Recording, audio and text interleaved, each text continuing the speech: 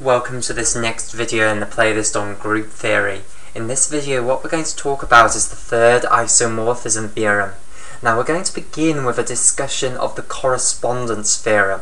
Okay, now the correspondence theorem, some people will view it as being part of the third isomorphism theorem, whilst other people view it as being separate from the third isomorphism theorem, and something that you need to understand in order to understand the third isomorphism theorem. We'll sort of go halfway in between. We'll view the correspondence theorem as a separate named theorem, but we'll sort of view it as part of the third isomorphism theorem. That's the sort of general picture that people have, okay, because you cannot understand the third isomorphism theorem without understanding the correspondence theorem, okay, and they're very much so interrelated. Okay, so we'll start off then with a discussion of the correspondence theorem, and in fact most of this video is going to be dedicated to understanding the correspondence theorem. The third isomorphism theorem, what people usually actually call the third isomorphism theorem, will just be a little statement at the end which will prove.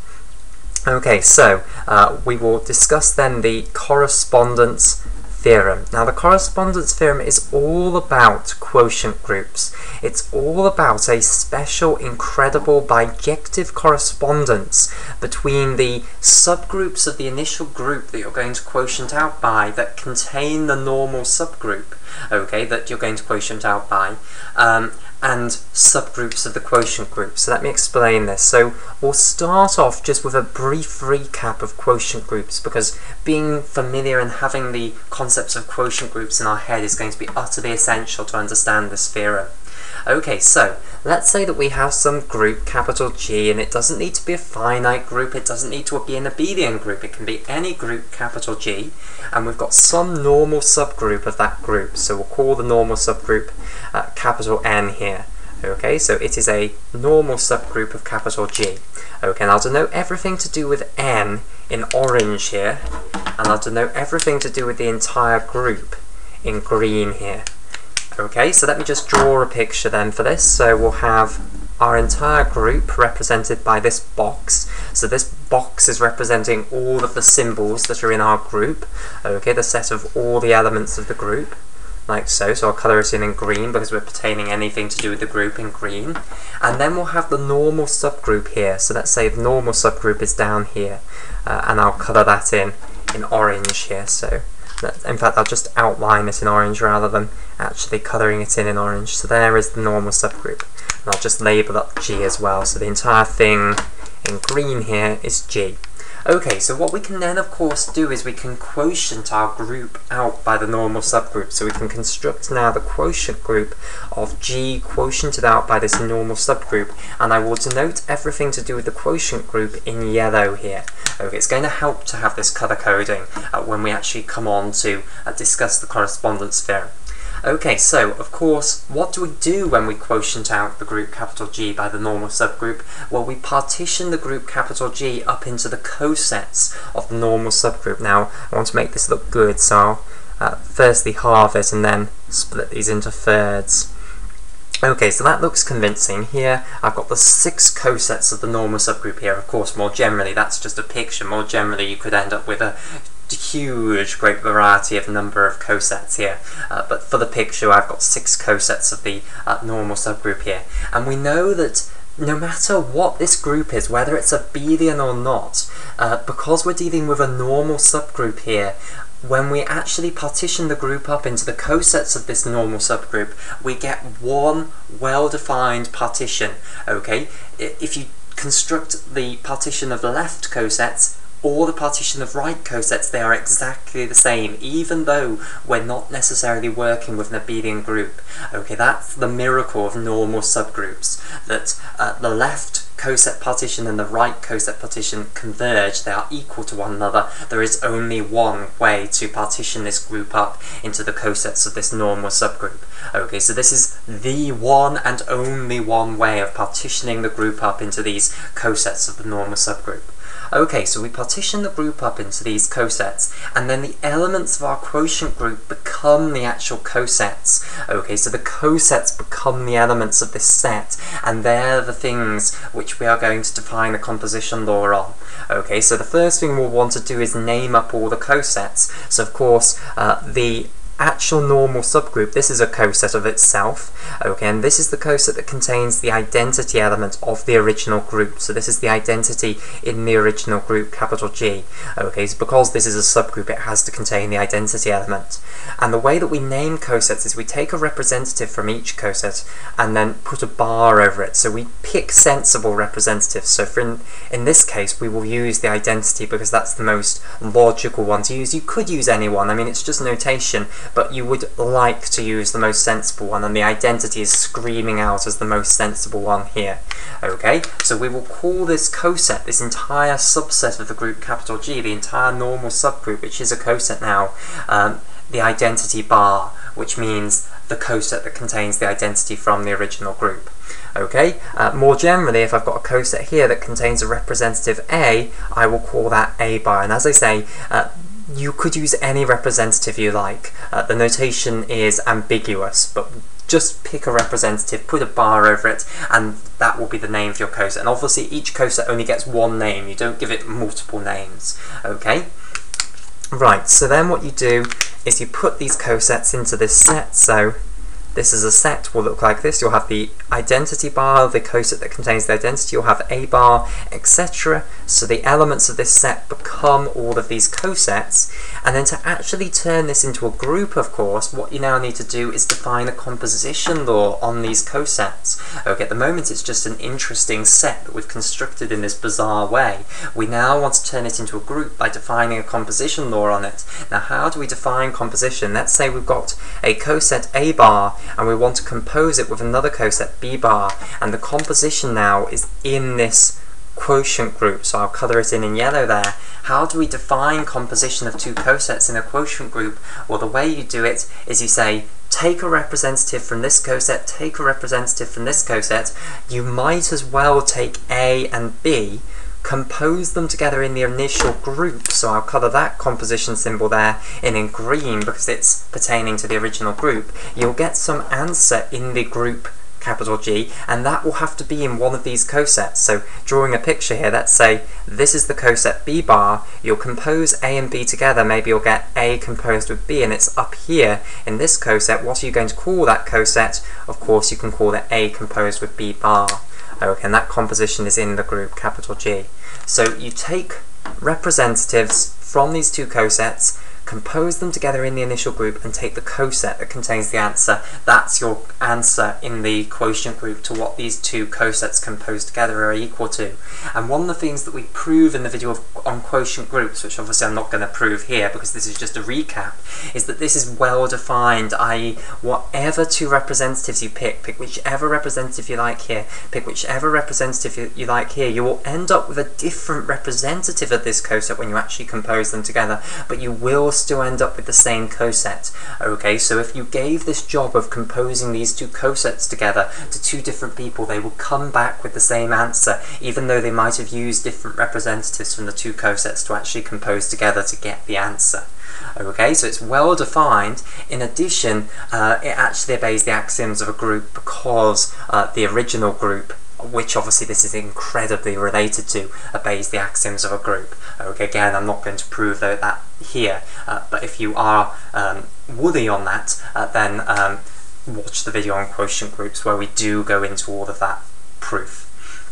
Okay, so there's my recap of how quotient groups are constructed. Let's now actually see what the correspondence theorem is. So the correspondence theorem tells us about what the subgroups of this quotient group are. It tells us about the subgroup structure of a quotient group. Okay, and this is the theorem. So the theorem is that there is a bijective correspondence between all subgroups of the initial group capital G which contain the normal subgroups. And let me start by writing this down. Okay, so we are now interested in subgroups H which contain the normal subgroup. Okay, so the normal subgroup is going to be a subgroup of this subgroup H, which itself is a subgroup of G here. Okay, so I hope you understand what I'm saying. We're now finding another subgroup of G, okay, which is in between these two, and of course N will be a normal subgroup inside of that, because if N was normal inside of G, it's certainly going to be normal inside a subgroup of G that contains it. Okay, so that's absolutely fine. So n is going to be normal inside this subgroup H, which is a subgroup of G. So marking this on, what do I mean in terms of this picture? Well, I'm looking at a subgroup of G that contains n. So maybe I might be looking at something like this in pink. Okay, it's going to be a subset of G, which completely contains n, and it needs to be a subgroup of G. Okay, and we'll discuss that more in detail, because at the moment you might be wondering, well, what right do you have to say that it's going to contain cosets perfectly like that? Why couldn't it just be a sort of random blob that contains n? Why is it so ordered in this way? But you will understand that. We'll discuss that more in a moment.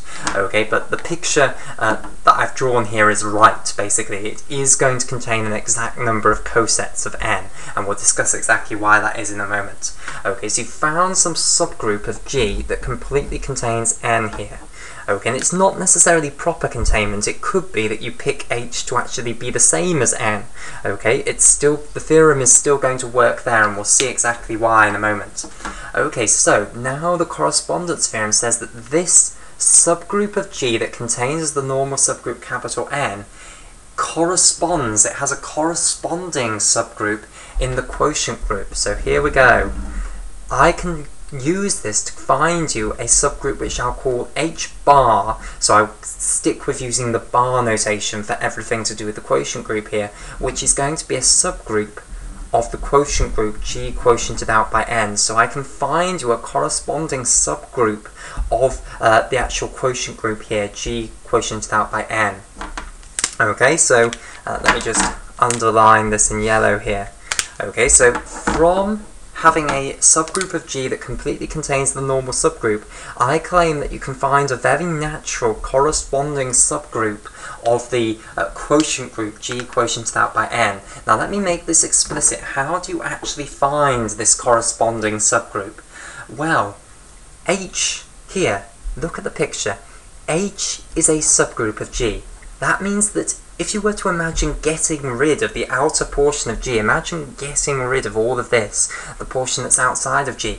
H is a perfectly valid group in its own right. Okay, it exists as a group in its own right. It doesn't rely on G to exist. You can get rid of the rest of G. And this is a group in its own right. It's a set of symbols with a composition law on it that obeys the axioms of group theory.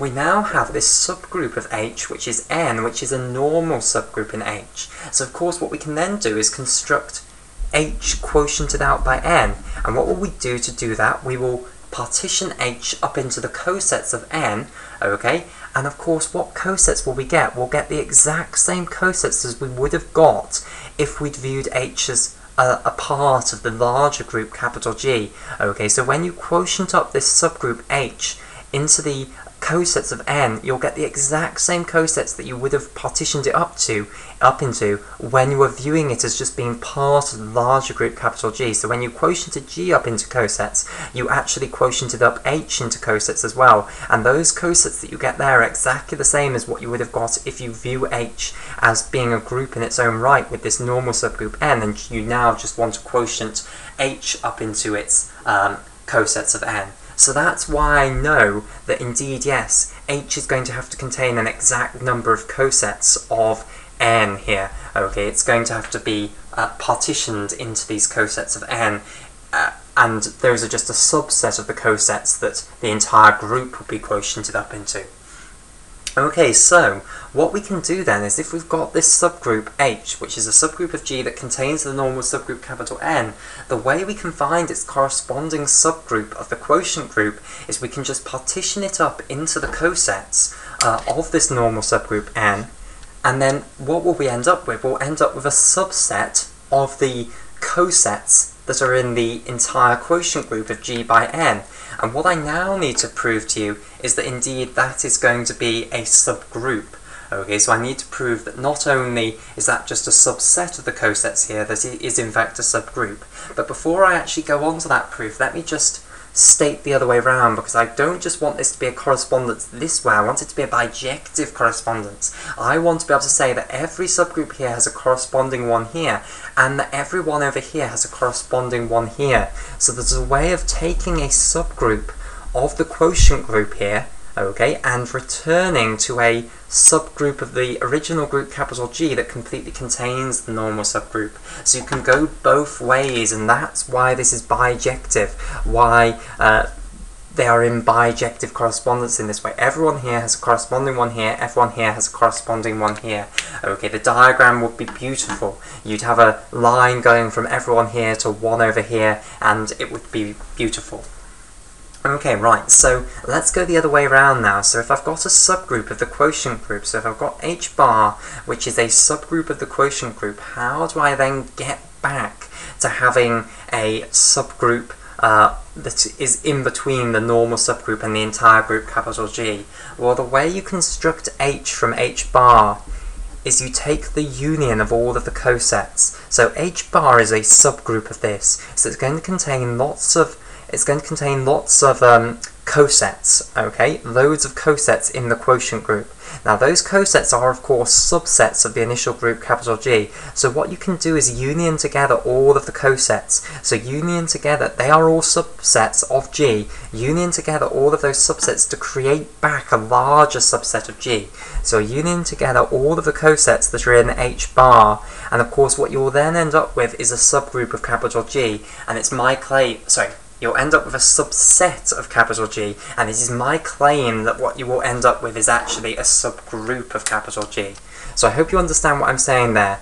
You have lots of cosets in H bar. Those cosets all contain lots of elements of capital G. Just union together all of the cosets to get a huge, great subset of capital G, and I claim that that's actually going to be a subset of capital G that contains n. I hope it's obvious that it will contain n, because one of the cosets that H bar will have to contain is the identity coset, because it's a subgroup. Okay, so it will have to contain the entire normal subgroup capital N. So when you do perform this union, you will certainly get all of n. So I hope it's obvious that this is a subset that does contain capital N. What we now need to prove is that indeed it is actually a subgroup of capital G, and then we will have proven that each subgroup here has a corresponding subgroup in between the normal subgroup and G over here. Okay, right. So let's now prove this correspondence. So we're going to start going forwards. We're going to start with a subgroup of capital G that contains the normal subgroup capital N, and we're going to prove that when you actually quotient this out by the normal subgroup and get a bunch of cosets of the quotient group of G by N, that subset of the quotient group of G by N is actually a group, or rather is actually a subgroup. Sorry, did I say subgroup? I should have said that subset of the quotient group of G by N is actually a subgroup. So we want to prove that this thing that we're constructing, H quotiented out by N, is actually going to be a subgroup of the larger quotient group G by N. Okay, so we'll start with this proof then. So this is the proof of the red arrow, so I'll underline it in red here. Okay, so we're going to start with the assumption then that we have some subgroup of G that is in between the normal subgroup and the entire group capital G. So here is our subgroup H here. Okay, and what we now want to do is construct this subgroup of the quotient group. So we're going to construct H quotiented out by N, and of course we'll get lots of cosets. Okay, so we'll certainly get a subset of the quotient group of G by N, as we've discussed already. What we now want to prove is that this subset of the quotient group, this subset of cosets that are in the quotient group, is actually going to be a subgroup. Now, to do that, we need to check that it obeys the axioms of group theory with the composition law that it inherits from the quotient group. Okay, so axiom number 1 of group theory then. Axiom number 1 of group theory is closure. So we need to prove that if we take any two cosets, okay, so we'll have X bar and Y bar, which are elements of H quotiented out by N. So these are cosets that are actually in this subset of the quotient group. I need to prove that if I compose these together, so X bar composed with Y bar here, and this is composition in the actual quotient group here, because of course we're just restricting the composition law down to this subset here. I need to prove that the element that I get, the answer, is going to be in the subset as well. It's going to be an H quotiented out by N, and I am not going to get some answer that's outside of H quotiented out by N and in the larger quotient group of G quotiented out by N. Okay, so how can I prove this? Well, of course, to work this out, to work out what x bar composed with y bar is going to equal, I just use the definition of composition in the quotient group. I take a representative from here, take a representative from here. Okay, I will take x and I will compose it with y according to the initial group composition law. So I've chosen logical representatives from both of my cosets here. I've named this coset after x, I've named this coset after y. Those are logical representatives to take. Okay, you would compose those two together and take the coset that contains it. Now, think about this. If x bar and y bar were cosets in the quotient of h by n, i.e. they were in this subset of the entire quotient group here, then what does that mean about x and y?